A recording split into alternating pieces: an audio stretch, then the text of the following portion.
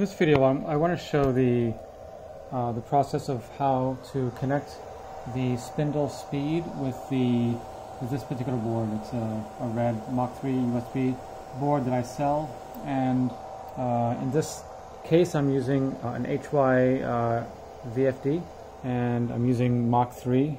I'm going to show the output on an oscilloscope. Right now it's actually showing 23,000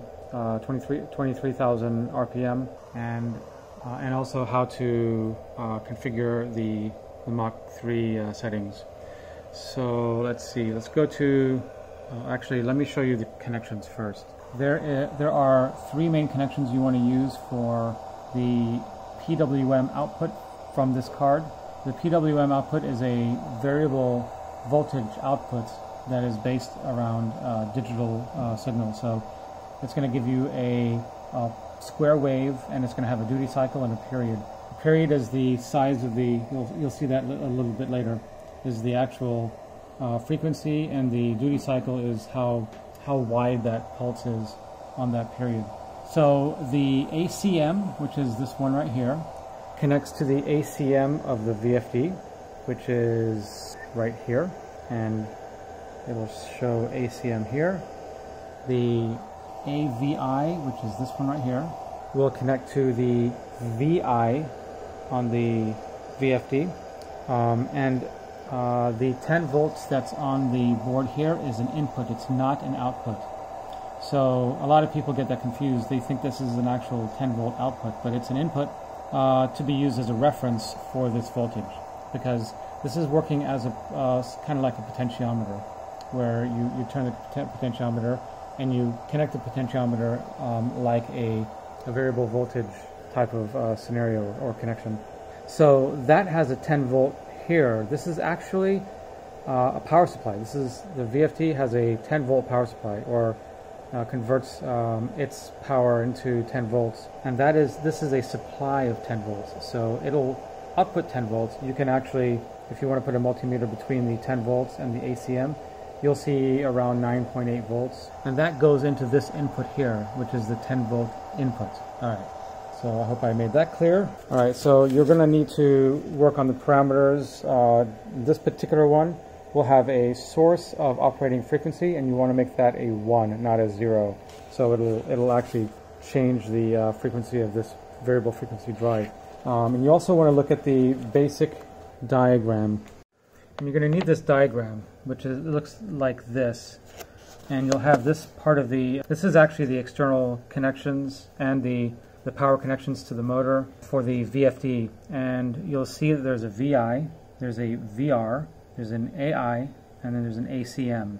The ACM and the VI work together. The VI is the wiper of the potentiometer, very similar to that, and that's where the PWM is going to go into. So that's the actual variable voltage. You can't put a multimeter across ACM and VI because it's a PWM output.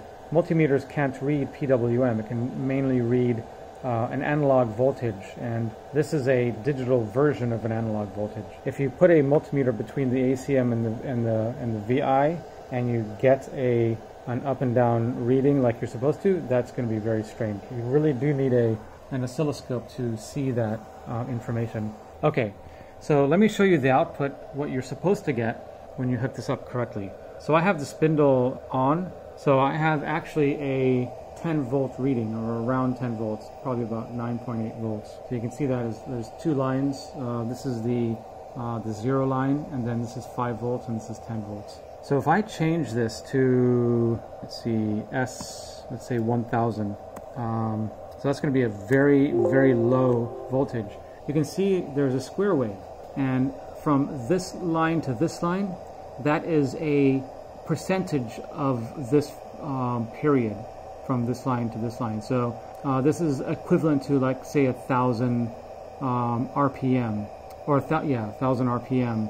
And if I go all the way to 24,000, which is my maximum, it'll just be all the way across. So let's go with 3,000. Let's see if we can see it change. 3,000. So I'm going to press enter, and I'm going to show this to you while I do that. So you can see that it made it a little bit wider. That means that it's more on than off. so it's going to be a little bit higher voltage. You can think of the voltage as being maybe around this level here. Okay, so let's go to S12,000. It should be right in the middle because this is the center. Yeah, it's about centered. So you can see it's about the same amount on as it is off.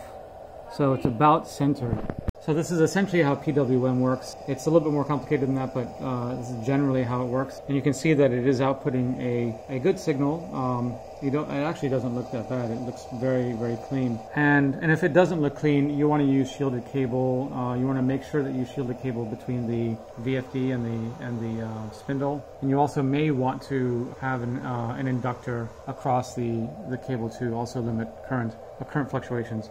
Okay, so let me show you what my parameters are here.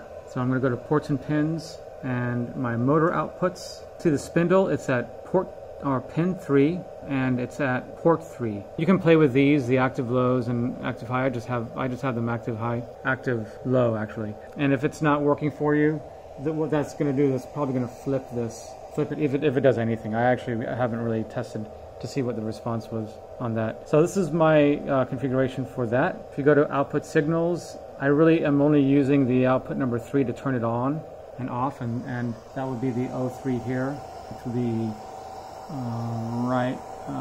that terminal right there, and that would actually do the run and stop of the VFD, and that's another video that I actually have already on the website on the Mach3 USB Controller product page. And then you go to the spindle setup, and you want to make sure that the use spindle motor output is checked and the PWM control is checked. I put 200 here. You can play with that frequency. That's probably going to give you like the period. I haven't really played with that much. You want to make sure that the minimum PWM is the minimum percentage of speed that you are comfortable with your spindles spinning. So like I wouldn't put this anywhere lower than like maybe 60% if I'm going to connect it to my 2.2 kilowatt spindle, since that is I don't want to run it any less than that, and it won't allow you to go any lower than 60%. Okay, so let's see what else. And I have the output, uncheck the disable spindle relays, and I have the output as number 3 to turn it on and off. I think that is it. Oh, and actually I have one more. So it's gonna do the reset on you. So go to the config, and under spindle pulleys, you're gonna have to put in what your max speed is on your VFD or on your spindle, and mine is 24,000, and I have the pulley number 1. So there you go. Let me know if you have any questions. I'm probably going to post this on Instagram, and I might actually post this on YouTube. So either way, give me some feedback, and let me know how you fare with that. Thank you.